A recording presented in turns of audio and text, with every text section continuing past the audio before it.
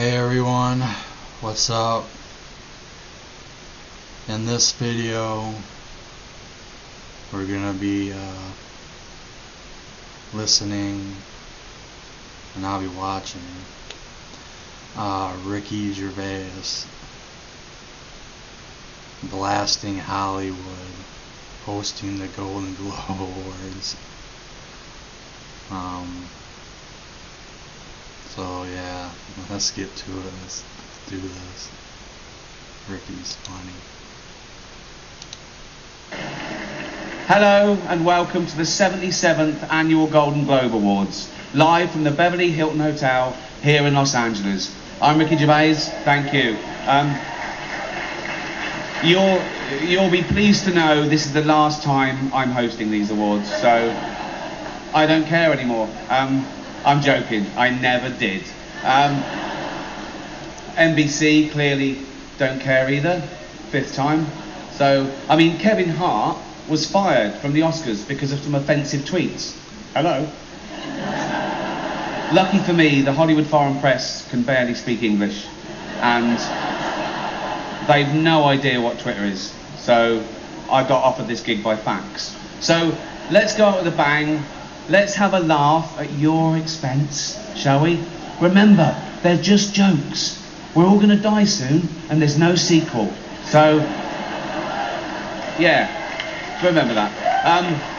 But you all look lovely, all dolled up. You came here in your limos. I came here in a limo tonight, and the license plate was made by Felicity Huffman. So, no, shush. It's her daughter I feel sorry for, okay? That must be the most embarrassing thing that's ever happened to her. And her dad was in Wild Hogs. So, lots of big celebrities here tonight. I mean, legends, icons, yeah? Look, at this table alone, Al Pacino, Robert De Niro, but...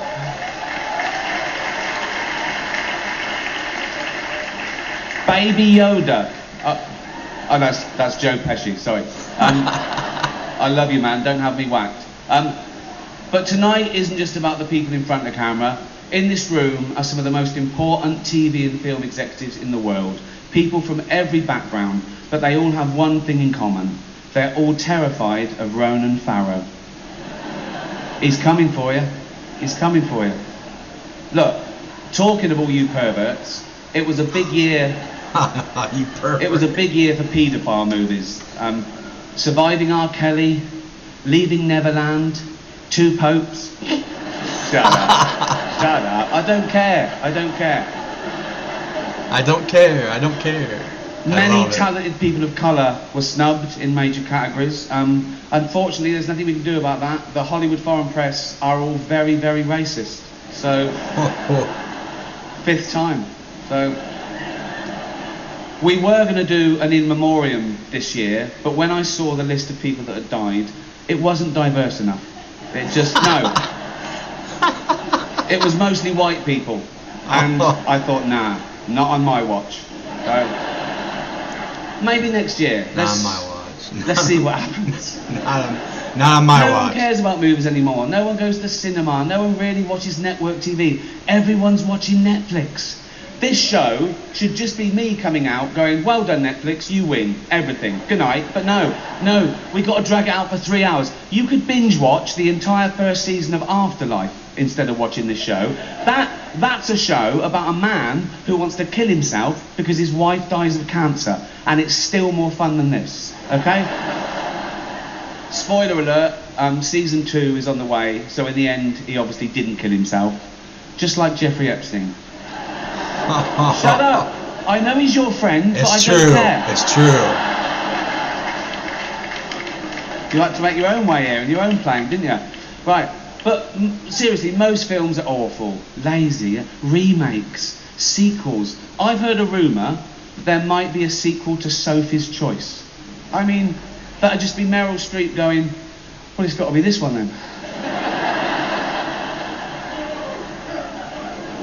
never seen the movie. All the best actors have jumped to Netflix and HBO, you know. And the actors who just do Hollywood movies now do fantasy adventure nonsense. They wear masks and capes and really tight costumes. Their job isn't acting anymore. It's going to the gym twice a day and taking steroids, really. Have we got an award for most ripped junkie? No. No point. We know he'd win that. Martin Scorsese, the greatest living director, made the news for his controversial comments about the Marvel franchise. He said they're not real cinema and they remind him of theme parks. I agree. It's true. Although I don't know what he's doing hanging around theme parks. He's not big enough to go on the rides, is he? Tiny. Just a little guy. Right. The Irishman was amazing. It was amazing. Look, it was. It was great. Long, but amazing. It wasn't the only epic movie. Once Upon a Time in Hollywood, nearly 3 hours long. Leonardo DiCaprio attended the premiere, and by the end, his date was too old for him. So... Leo likes him young. Even Prince Andrew's like, come on, Leo, mate, you know. You're nearly 50, son. The world got to see James Corden as a fat pussy.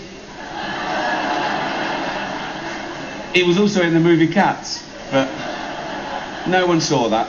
And the reviews, oh, shocking. I saw one that said, this is the worst thing to happen to cats since dogs, right? But Dame Judi Dench defended the film, saying it was the role she was born to play, because she... I can't do this next joke. Because she loves nothing better than plonking herself down on the carpet, lifting her leg and licking her own minge. Oh. Wow. Furball. She's old school. She's old school. It's the last time, who cares? Oh.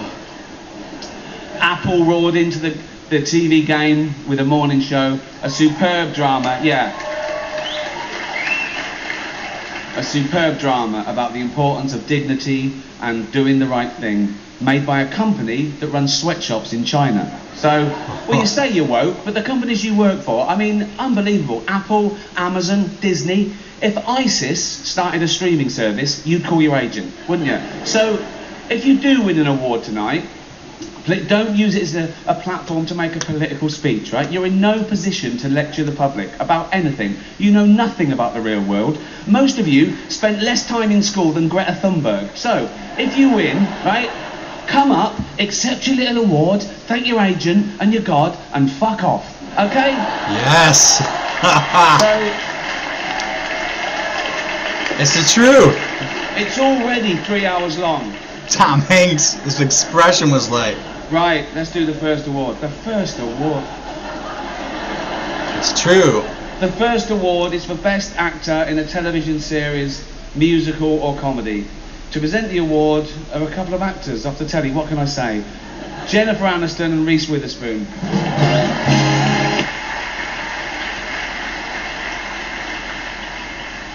In a little while, we're going to see a short clip from The Irishman.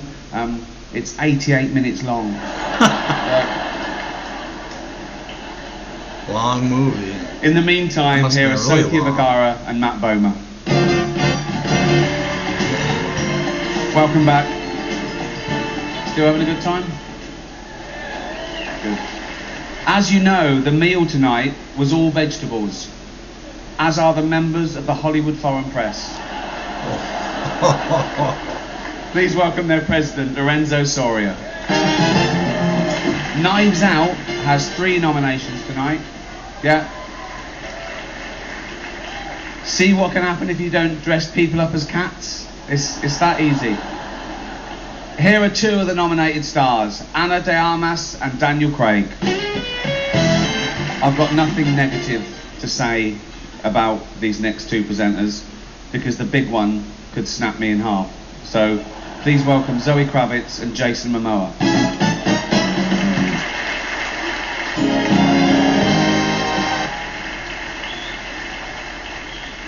Kill me. We're nearly done. Jeez. It's already. Right, last one. Come on, guys. Our next presenter starred in Netflix's Bird Box, a movie where people survive by acting like they don't see a thing. Sort of like working for Harvey Weinstein. Oh. You did it. I didn't. You did it. Shut the fuck up. Please welcome Sandra Bullock. Yeah, F. Harvey Weinstein. He still has supporters. I don't know supporters, but friends in,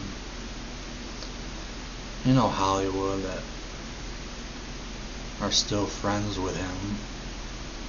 He's rotting in prison for all the rapes and attempted. Anyways, if you don't know who Harvey Weinstein is, just Google him. Worse than Bill Cosby, R. Kelly, Donald Trump. I'm not gonna go there. But yeah, that was his 5th and final time hosting.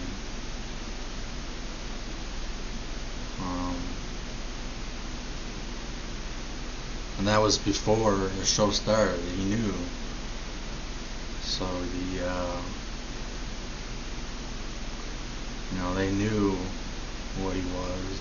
The reason they, brought him back, this was his 5th and final time, is because he always brought big ratings.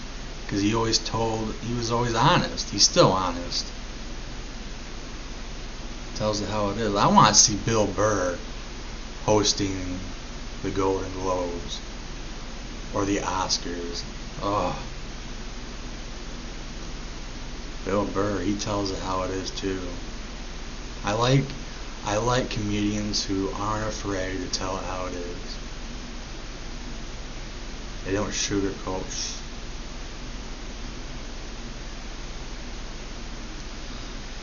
And that's what Ricky did. This was like 10 years ago, something like that.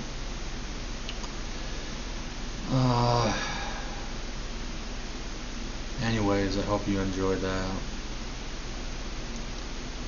Ricky's funny wherever he's on a talk show. He brings it. Well, again, please subscribe. If you have subscribed, please share with your friends. It means so much to me. I'm not trying to become YouTube famous, I promise you.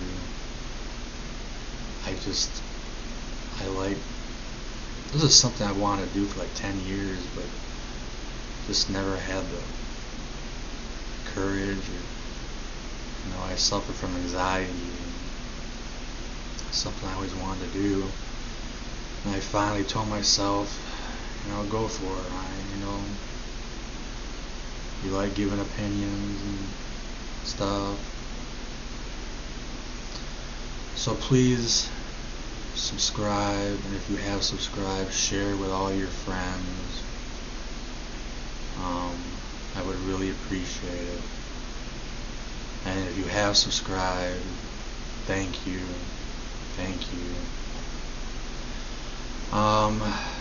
Take care, everyone, and talk to you later. Peace.